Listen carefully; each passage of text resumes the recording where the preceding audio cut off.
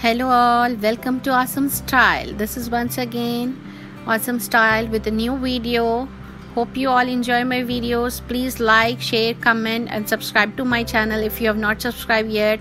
And all the lovely subscribers, stay tuned.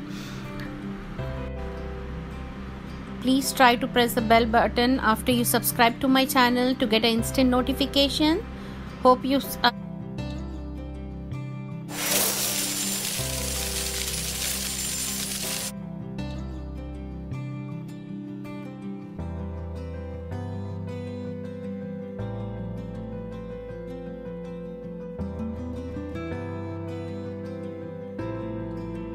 This video is about 5 minutes kids stories. Let's know some benefits of reading books for adults and kids too.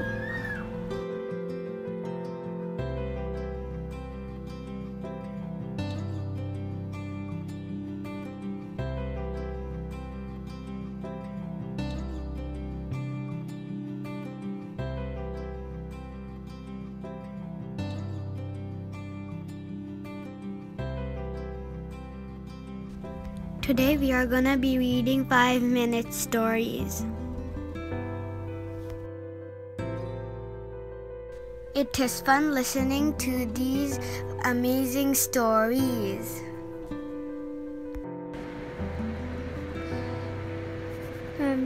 Goldilocks and the Three Bears. Once upon a time, there was a little girl named Goldilocks who had beautiful golden hair. She lived in a pretty house right at the edge of the forest. Each morning, she liked to play outside before breakfast, gathering flowers and looking at the animals who lived in the trees. One day, she strayed farther than usual. She skipped happily along the forest path, chasing butterflies until she was far from home and very hungry. Just as she was thinking that it would take a long time to walk back for breakfast, a delicious smell wafted through the woods. She followed it all the way to a little cottage. I wonder who lives here, Goldilocks said to herself. Perhaps they would share their breakfast with me. She knocked on the door, but there was no answer. As Goldilocks pushed gently on the door, it swung open. The house inside was cozy and inviting. Even though she knew that she shouldn't, Goldilocks stepped inside. The delicious smell was coming from 3 bowls of steaming porridge on the table. There was a great big bowl, a middle-sized bowl, and a teeny tiny bowl.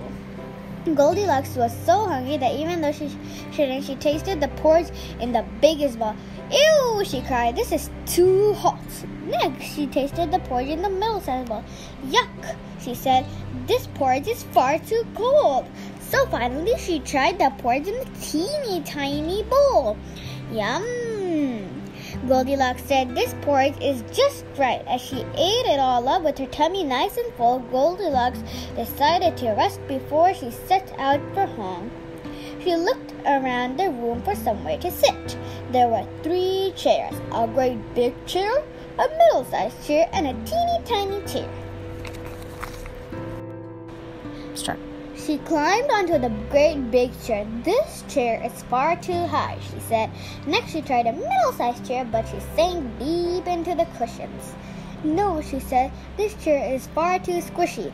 So she sat on the teeny tiny chair. This chair is just right, she said, settling down, but Goldilocks was very full of porridge and too heavy for the teeny tiny chair. It squeaked and creaked, it creaked and cracked. Then, crash! It broke into teeny tiny pieces, and Goldilocks fell to the floor. Well, that wasn't a very good chair, she said grumpily. Then, even though she knew she shouldn't, she went to look upstairs. In the bedroom were 3 beds, a great big bed, a middle-sized bed, and a teeny tiny bed. She tried to lie down on the great big bed, but it wasn't at all comfy. This bed is too hard and lumpy, she grumbled. Then Goldilocks lay on the middle-sized bed, but that was no better. This bed is too soft and squishy, she mumbled. So at last she snuggled down in the teeny tiny bed. This bed is just right, night, she said, and fell fast asleep. Now, whenever there is a house with porch and chairs and beds, there is usually someone who lives there, and that was true of this house. 3 big brown bears lived there. A great big daddy bear, a middle-sized mommy bear, and a teeny tiny baby bear. The 3 bears had made their porch and gone out for a walk in the woods while it cooled down. At last they went home for their breakfast. "Why is the door open?" Daddy Bear said in his deep, gruff voice. "What? Why are there footprints on the floor?" Mommy Bear said in her sorrow. Baby Bear said nothing. They went over to the table and Daddy Bear looked in his bowl. "Someone has been eating my porridge," he growled. Mommy Bear looked in her bowl. "Someone has been eating my porridge," she exclaimed. Baby Bear looked in his bowl. "Someone has been eating my porridge, and they have eaten it all up," he cried in his teeny tiny voice. Daddy Bear stomped over to his chair. "Someone has been sitting in my chair," he growled. "There's a long hair on it." "Someone's been sitting in my chair," Mommy Bear exclaimed. "The cushions are all squashed." Baby Bear looked at his chair. "Someone has been sitting in my chair," he said. "And they've broken it into pieces. Let's get to the bottom of this." Daddy Bear growled, and they batted upstairs to the bedroom. Daddy Bear saw the rumpled covers of his bed. "Someone's been sleeping in my bed," he grumbled. Mommy Bear saw the jumbled pillows on her bed. "Someone has been sleeping in my bed," she said. Baby Bear padded up to his bed. "Someone's been sleeping in my bed, and they're still here," he cried. The 3 bears crowded around the sleeping girl. Baby Bear reached out a fuzzy paw to touch her golden curls. Goldilocks opened her eyes. Imagine her surprise when she saw 3 bears peering down at her. She leapt out of the bed, ran down the stairs, through the door, along the path, and all the way home, and she never visited the house of the 3 bears again. The end. Moral of this story is never enter anybody's house without their permission.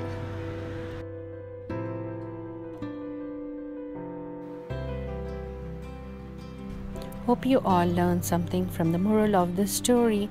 Thanks for listening to this story. Bye.